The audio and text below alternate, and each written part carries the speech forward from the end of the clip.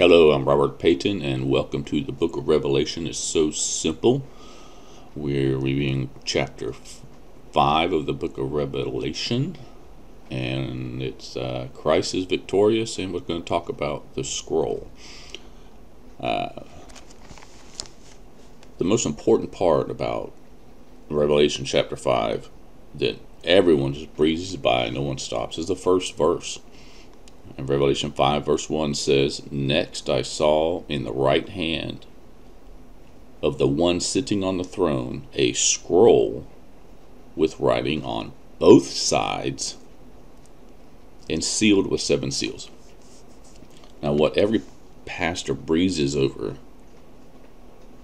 immediately is the fact that there's writing on both sides.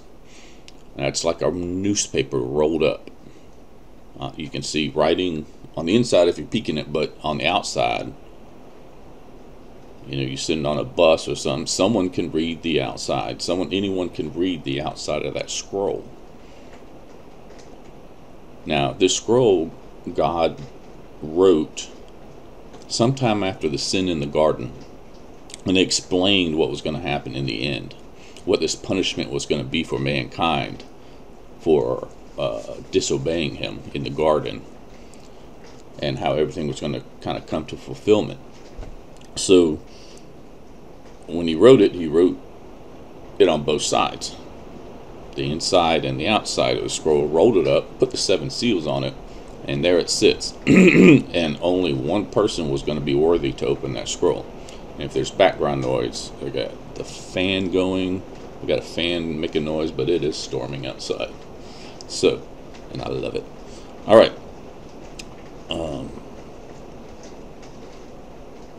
So, just imagine that scroll with seals on it, just like a newspaper.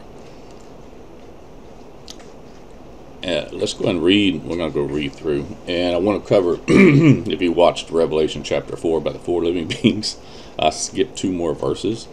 Revelation 5.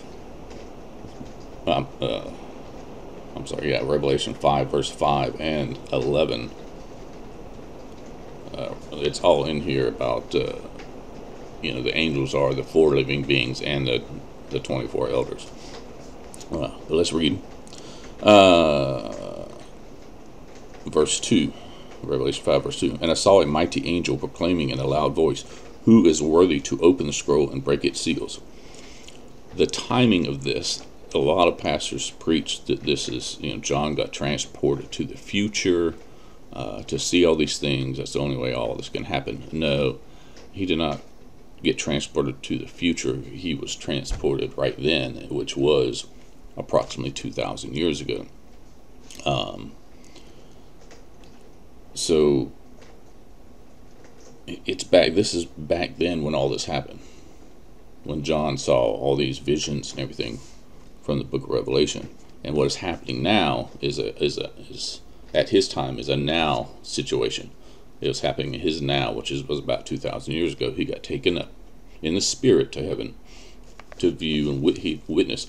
And John was like Jesus' brother, best friend, brother, etc. And he brought Jesus brought John up there to witness this, and to give it to us to witness these events, because that was the purpose of Christ coming, was to save us and to open the scroll and to give us more information. It's like a bonus to be able to open the scroll. Now the scroll, other prophets saw it, the flying scroll, and they saw the russet, or the red horse. They saw, and there's more information in the Old Testament about what is going to happen to Jerusalem on the outside of the scroll, because the prophets of old saw it going by, and they were giving visions regarding what was on the outside. They were not allowed to see what was on the inside. They were given visions on what was on the outside of the scroll. So, and in Revelation chapter 6, you're given the same visions, what was written on the outside of the scroll. And Jesus also, while he was with his disciples at one point, told his disciples what was going to happen And he was quoting from the outside of this scroll. And that can be found in Matthew 24, Mark 13, Luke 21, and in Peter. Peter wrote a lot about what he saw. Excuse me. So let's go on. Verse 3. But no one in heaven, on earth, or under the earth was able to open the scroll. Again, the little things, the tiny things, everyone just brushes over. But no one in heaven, above us, on earth, or under the earth. Why did it say under the earth? Why? Well, because there's people under the earth. There's beings under the earth. There's a lot of stuff under the earth that our little closed little globe society doesn't know about. And hopefully one day all of this will be let out and you can broaden your mind some more about what's been going on, and it's all biblical. Okay. I cried. Okay, continue on. Verse 4. I cried and cried because no one was. This is John. John cried and cried because no one was found worthy to open the scroll or look inside of it.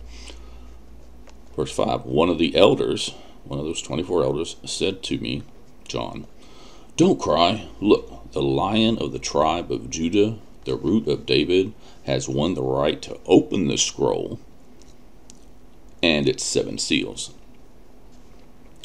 Verse 6. So Christ was the only one in heaven, earth, and under the earth, amongst those beings, was the only one found worthy to open the scroll. Verse 6. Then I saw standing there with the throne and the 4 living beings, in the circle of the elders, a lamb that appeared to have been slaughtered. He had seven horns and 7 eyes, which are the sevenfold Spirit of God sent out into all the earth.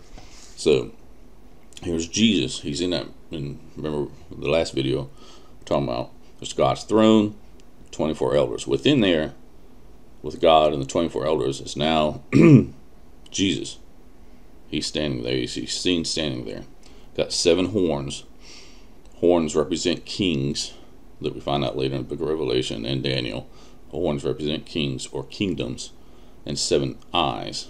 Again, it's the same spiritual reference. And I believe these are the what was addressed in chapter 2 and 3 with the letters to the 7 churches.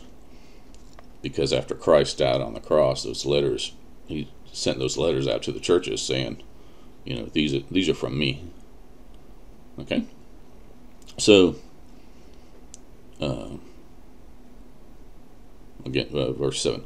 He came and took the scroll out of the right hand of the one sitting on the throne. That's God the Father. He took it out of God the Father's hand.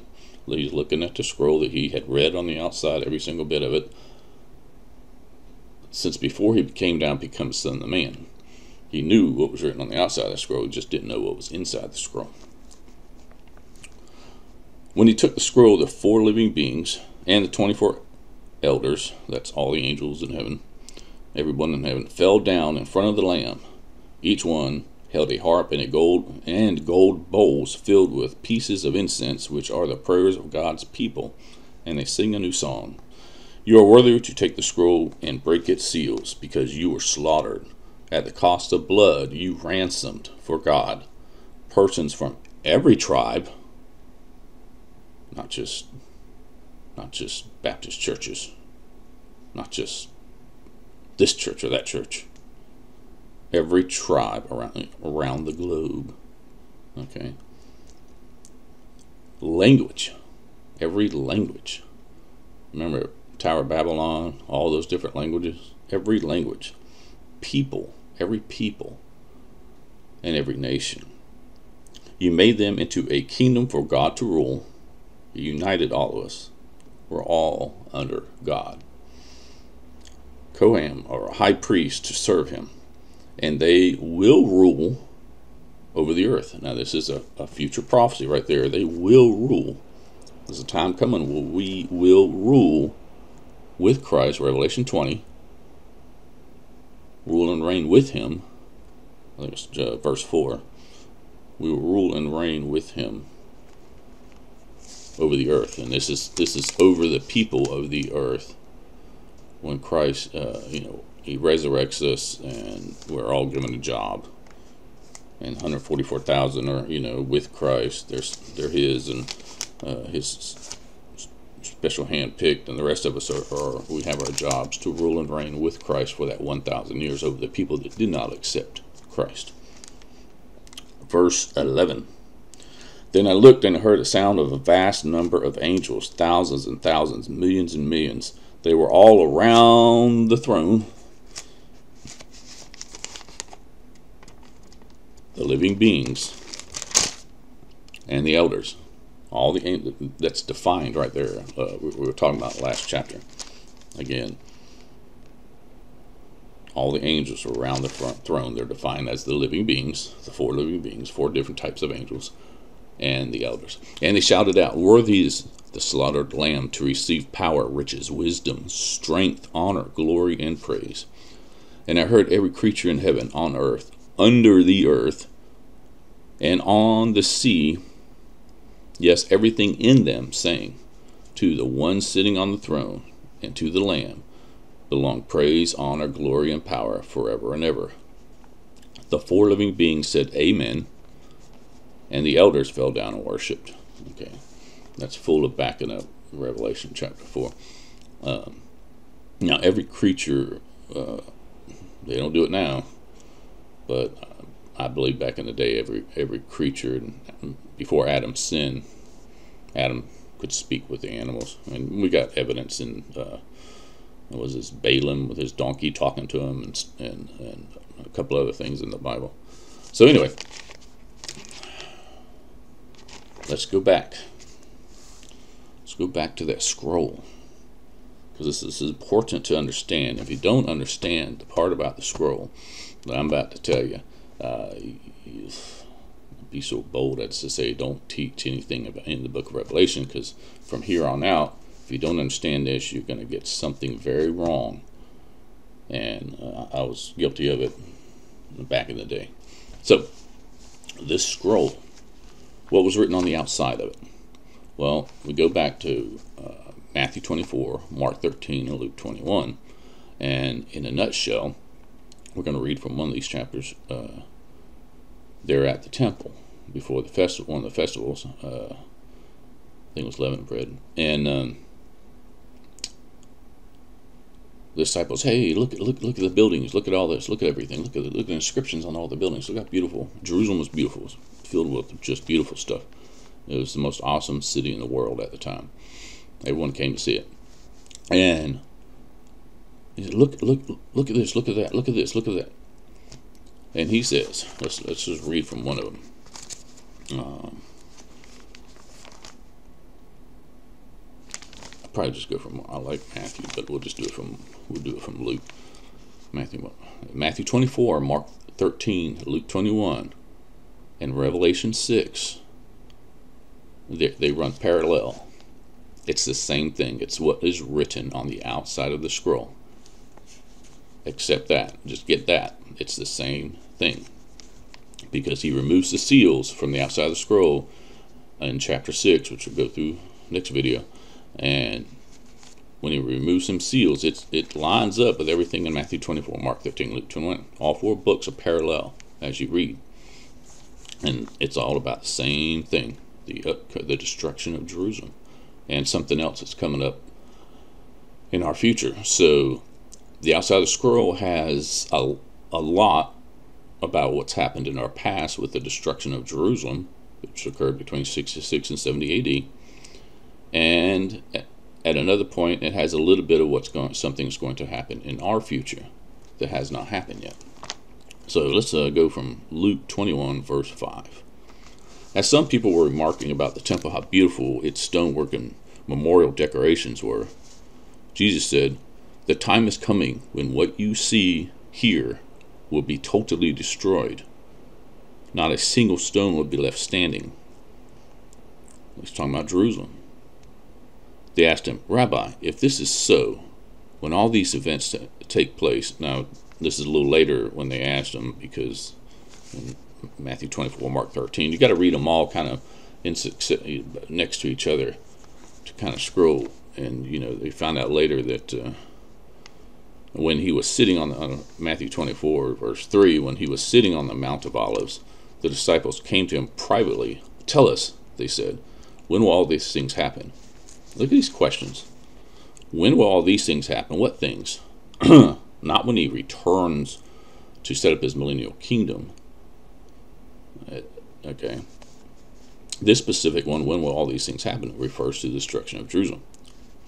And what will be the sign that you are coming? Not what happens when you're coming. So what will be the sign of your coming? And what this world or this age, the end of this age, when is it ending? When is the end of this age? Not this age we live in, that age they lived in over there. Not us, them. I mean, if Jesus was here today in America, like so many pastors like to turn this scripture around, he said all this will be destroyed. Yes, we're going to ask, when is this going to happen?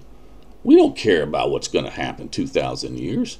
He just told us that this place was going to be destroyed, and which is not. Hopefully not. We don't know. Nothing is in the Bible about the United States of America. Speculation, but not facts. But we want to know. You're a disciple. You're with Jesus about 2,000 years ago. You want to know when Jerusalem's going to be destroyed, and you want to know when will those happen, and what would be. You want to know the sign that Jesus is coming, and what the end of the age is.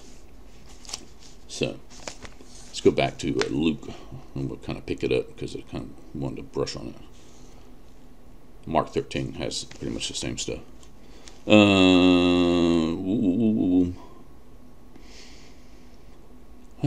Jesus answered them in Luke 21 when they said, "What is son? Rabbi, if this is so, when will these events take place, the destruction of Jerusalem, and what sign will show that they are about to happen?" Now here they're saying what sign will be given about when that will happen, the destruction of Jerusalem. And that's all they asked in Luke 21. Let's do Mark 13, because I think Mark 13 has a wee bit more. Just follows open to the page. Mark 13:1. As Yeshua came out of the temple, one of the disciples said to him, "Look, Rabbi, what huge stones, what magnificent buildings. You see all these great buildings. You see," and Yeshua said to him, Jesus said to him, "They will be totally destroyed. Not a single stone will be left standing." Verse 3, as he was sitting on the Mount of Olives opposite the temple, Peter, James, and John, and Andrew asked him privately, "Tell us, when will these things happen, and what sign will show when all these things are about to be accomplished?" And Jesus began speaking to them, "Watch out, don't let anyone fool you. Many will come in my name. I am he, and they will fool many people. When you hear the noise of wars nearby and news of wars far off," does this sound familiar? Pastors around the world like to use these verses and say, "This is happening now. It's about to happen. Well, we're going to get raptured. Jesus is coming. Oh, la la la la la." And they've been saying this over and over and over, and now people today don't listen to them because we're now old. You see this gray. I've been hearing that stuff since I was a kid. Jesus is coming. Jesus is coming. Jesus is coming. He's not coming yet. And they use these scriptures to scare you. Oh, he's coming. You better straighten up. Da da da da. Well, you need to stay straight throughout your whole life. But they use these scriptures to scare you, and then give me your money, money. Give me the money. All right, that's what they do a lot. I don't know, I'm bouncing between these three books, but you need to read them and see. And all this, all this destruction and horrible things that they relay to you was what was going to happen before Jerusalem was destroyed. Okay? A little dry there. Now, again, let's jump to Luke 21:20. However, when you see, he's talking about all that stuff, and everyone betraying each other, and then he goes in verse 20, Luke 21. However, when you see Jerusalem surrounded by armies, then you are to understand that she is about to be destroyed. Again, they use this scripture like it's something that's going to happen in the future. They tell you that in order for prophecy to take place, we got to build this temple. We got to build this temple. You know, Jerusalem, the Jews have to build this temple. Well, let me tell you something about the Jews in Jerusalem right now. Okay, they're not what you think. And they want a temple to begin sacrifices again because they do not believe that Jesus was the Messiah. And they will blaspheme God. They will blaspheme. They will spit in God's face and say, "We're doing sacrifices again. We're gonna do sacrifice again because your son's blood wasn't good enough." That's what caused the apostasy back in the day that the disciples in the New Testament talk about. It's not something that's upcoming. Okay, it was something so outrageous to God. That is why he allowed the destruction of Jerusalem. That is why he brought up that seventh king from Daniel chapter 11, allowed that seventh king, that Antichrist, to rise up. And it's in the New Covenant, it's in the New Testament, where one of the disciples says, "I tell you the truth, the Antichrist is here already." This is back in their time, 2,000 years ago, before the destruction of Jerusalem, because he is the one who comes to destroy Jerusalem. Okay, there's no coming Antichrist. There's a coming false prophet after the Christ's millennial reign releases Satan, and Satan picks a guy. Okay, you're my second in command. That's the false prophet, to deceive whoever else he can before the final judgment. But there's no coming Antichrist. We have Satan here. Who cares about a coming Antichrist when Satan is behind everything today? He was kicked out of heaven 2,000 years ago, about 2,000 years ago, after the destruction of Jerusalem. See, when you study these words, you've got to put in, and I've got them in my 2 free ebooks, which on smashwords.com, smashwords.com. You can look at my books under author Robert B. Payton, P-A-T-O-N. But you can download those for free, and I've got some charts and everything in there that helps you out, and it's real simple. But when you put this all together, what we were taught was just not correct. I just went off on a tangent, so let me get back. Let me just stop right there and get back. Oh, and if you're going to download this book, you should do it soon because the platform is falling apart and going down. So I'll have to repost my books somewhere else on some other platform. But maybe Amazon or something. I don't know. Whoever survives the fall of our financial system here in America, which is coming. Anyway, Luke 21, verse 20. However, when you see Jerusalem surrounded by armies, this was 2,000 years ago, then you are to understand that she is about to be destroyed. Okay, she was destroyed between 66 and 70 AD, 3.5 years. Okay, those in Judea must escape to the hills, and side of the city must get out, etc., etc. Well, a terrible time would be for pregnant women. Some fall by the edge of the sword. Others will be carried away as prisoners. Okay, here we go. Verse 24. Some will fall by the edge of the sword. Others will be carried into all the countries of the Gentiles. And Jerusalem will be trampled down by the Gentiles until the age of the Gentiles has run its course. Guess what age this is? This is the age that you and I are in right now. And it's 2,000 years. From the destruction of Jerusalem to an event that's coming, the sixth seal the information that was on the outside of the scroll, the sixth seal, from the destruction of Jerusalem, between the fifth and sixth seal, in chapter 6 of Revelation, which is the outside of the scroll, the information in there's 2,000 years. And when that 2,000 years takes place, then a wonderful event's going to happen. Two events, but one's greater than the other. All right, let me go through. Let's do that in Matthew 24. Where is it at? Yeah, again, for there will be Matthew 24:21. For there will be trouble then worse than there have ever been from the beginning of the world until now, and there will be nothing like it again. This is in bold in this Bible, and it's in the real Jewish man that did this Bible did this for a reason, because two reasons. For there will be trouble then, when Jerusalem's being destroyed, worse than there has ever been from the beginning of the world until now. What those people went through, no one, and it says, and there will be nothing like it again. No one will go through. Hiroshima, Nagasaki did not go through what Jerusalem went through back then.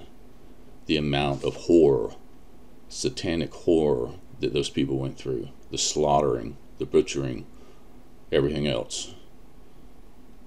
Okay, the World War I, World War II was nothing like anything that happened back then. You got to understand that with the population control, war is a population control.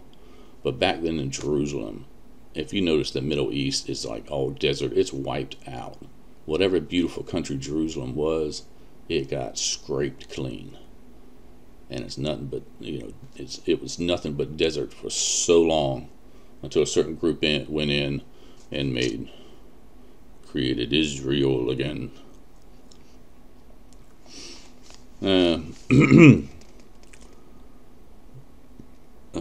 He warns them not to listen to people saying, "Here, Jesus is here, there, etc." And he says in verse 27, and this is the answer to that other question. What will be the sign that you're coming back? Jesus says, "For when the Son of Man does come, it will be like lightning that flashes out of the east and fills the sky to the western horizon. Wherever there's a dead body, that's where you find the vultures. But immediately following the trouble of those times, what's following those times, that trouble, the destruction of Jerusalem, but immediately following the trouble of those times, the sun will go dark, the moon will stop shining, the stars will fall from the sky, and the powers in heaven will be shaken." Okay, those times, time is 1,000 years. Times plural is 2,000 years. Okay, it is the same 2,000 years that we just said in Luke, the age of the Gentiles. All right, so we got destruction of Jerusalem, and then 2,000 years, and then the sun will go dark, and the moon will stop shining, and stars will fall from the sky, and the powers of heaven will be shaken. This is an upcoming event. And let me do 13 real quick, and I'll tell you something about that 2,000 years. And Mark 13, again. Mark 13, he goes through the same, Jesus, same stuff. And Mark writes it down. Verse 23, Mark 13:23. "But you watch out, I have told you everything in advance. In those days," a day to God is 1,000 years to man. Remember? Okay, so those days, plural, is 2,000 years. Okay, in those days, after that trouble, the sun will go dark, and the moon will stop shining, the stars will fall from the sky, and the powers in heaven will be shaken. So there's a pattern here. Pop, pop, pop, pop, pop. Okay, and Jesus is saying, after Jerusalem's destruction, after that worst time that's ever been in history, and never will be again, that bad. Just like the flood. The flood killed everything. God gave the rainbow and promised, never will I do this again. Now, he's reserved for fire. I know what you're thinking. Oh, well, he's talking about it's going to be burned by fire now. Read everything up on it. He is talking about the Whore of Babylon. He has reserved for fire in the last days. Okay? Which causes this fire causes the sun to grow dark, and the moon will stop shining. But it is nothing compared. What happens to the Whore of Babylon, which is defined in the Old Testament, the Old Covenant, as a nation within Babylon. The whore is a nation within Babylon. Babylon at the time is the Middle East. So a nation within the Middle East. And that Middle East nation, unfortunately, is Saudi Arabia. But because of the evidence presented in that, and that's in my book, People of Kasdim. So, but God's destruction is not for his people. He takes all his people up. Okay. He doesn't allow his people to get destroyed. What's reserved for the whore of Babylon and the people who serve Satan is going to be that destruction. Well, I'm getting off on a sidetrack again. The outside of the scroll. Okay. Matthew 24, Mark 13, Luke 21. Destruction of Jerusalem, 2,000 years. And then the sun will grow dark and the moon will stop shining, etc. And between the fifth seal, the vision that was saw in the fifth seal, and the vision that's seen in the sixth seal, the vision in the sixth seal is this, and I'll do it in the next video, is the same. The sun will grow dark and the moon turns to blood. That destruction. That destruction is the whore of Babylon, not people in America. Now, America may get nuked. Who knows? Who cares what's going to happen? As long as you know. I died once, and I've seen heaven, and really, who cares about dying? Someone has to. I don't want to. I still got stuff to do, but yeah, it's like John. Read John chapter 5. You die here as a Christian. Your next immediate thought, your next immediate step is you're instantly with God. You're up there. Okay, there's a lot of other religions and quotes saying, you die physically and your spirit, you sleep. No, we don't sleep. Your spirit never sleeps. That's another crazy teaching. So, yeah, the outside of the scroll. Now, the dates, everyone's like, well, it's 2,000 years, and, what you're saying is not true. All right. It was like 780 BC. Not BC, I'm sorry, 780 AD. And geologists and people who study ancient, all these people, they said there's a gap in time. There were nothing. They can't find no evidence of anything between about 7080 AD and 1000 AD. And the reason for this is they finally found out that this Roman emperor, I can't remember his name, he wanted to be the millennial emperor, this Roman emperor. And so he declared that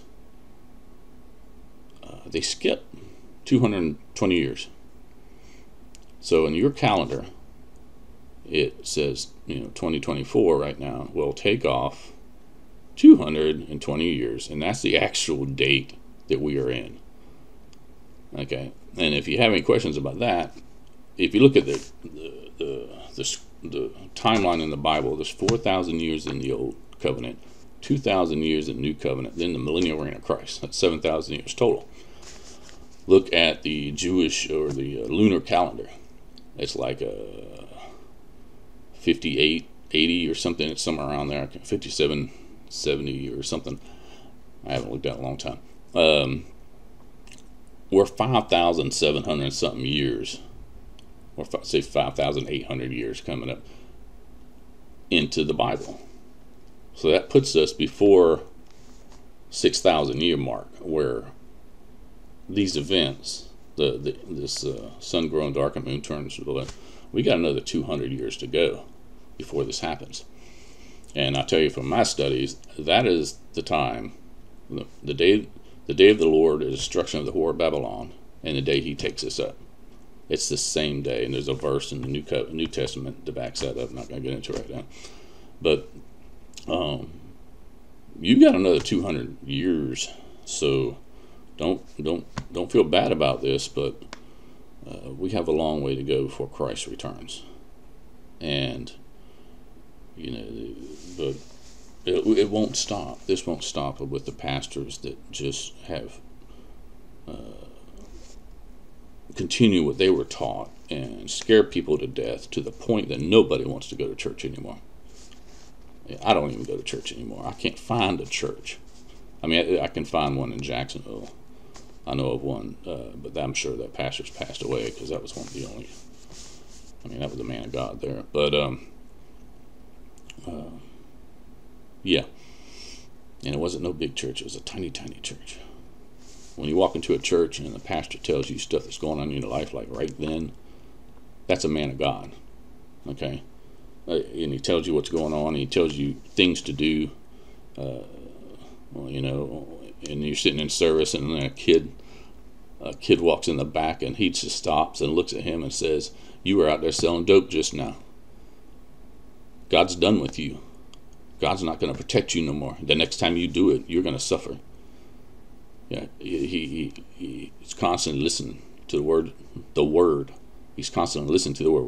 We read the word, but God's people, I like him, prophet as we call him, you know, constantly can hear God and listens to God and does, you know. I almost had that ability, but I screwed up. And when you screw up, I don't know. So anyway,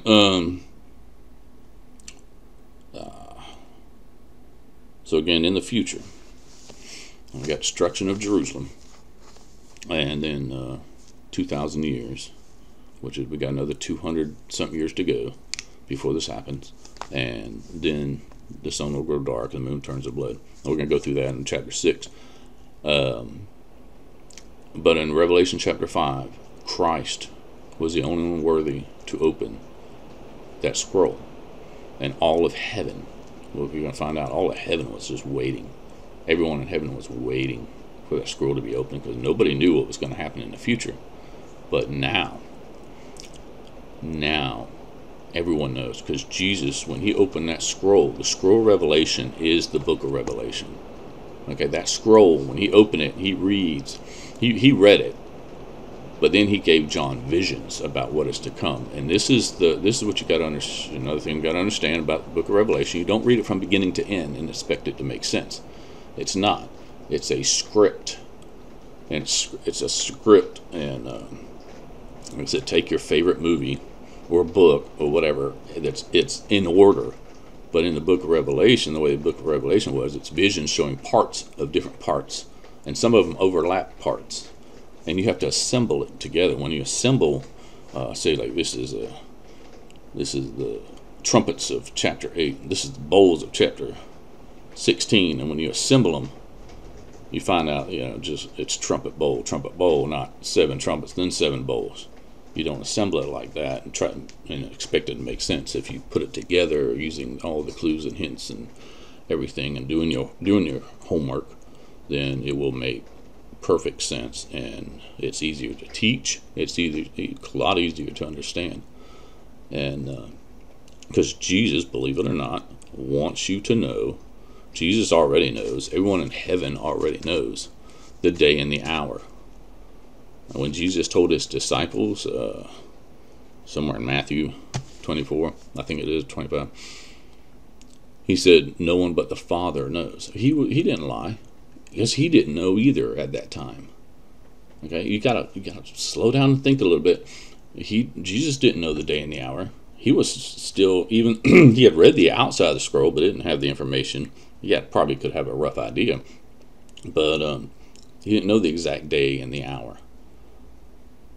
I mean, it's Jesus. He probably figured it out. I don't know beforehand, but maybe he didn't. Even though, I mean, he could have figured out the day. There's no way he could have figured out the hour, exact hour. Well, maybe, I don't know. But it was after he made the sacrifice, after he won all power, all authority, all knowledge, is when he was able to open that scroll and read what was inside, and he does now know the day and the hour. And that scroll is laying open somewhere, and anybody can see it, and they can read it. It's laying around in heaven somewhere. I'm sure it's just like laying down, people coming up reading it, and it's in it is the book of Revelation. It's vision. You know, we're given visions because Jesus quit talking in his ministry. Jesus quit talking, and because it was too hard for people to understand. They couldn't believe anything Jesus was saying when he talked plainly about heaven. They're like, "You got to be kidding me! this guy's nuts, you know. So he had to quit speaking plain, straight up. No more straight up for the people on earth. Okay, you don't get it straight up no more. You get the condensed baby formula, and it's in the form of a vision, and you have to suck that bottle down, and it's in visions, and so you have to think, and you have to study, you have to research, you have to, suck it in real slow, because we're just a bunch of knuckleheads. So anyway, that about concludes, I guess, Revelation chapter 5. I'm sure there's something I'm going to miss and come back in the next video. And this was a long video, and it's still raining, but I love the rain. Alright, y'all have a great day, and hope everything goes well here for y'all in America. It's a good country. We just got to get rid of the satanic garbage that's in it and what they're doing to our children. And I hope everything goes well for you, and keep your children safe from these people.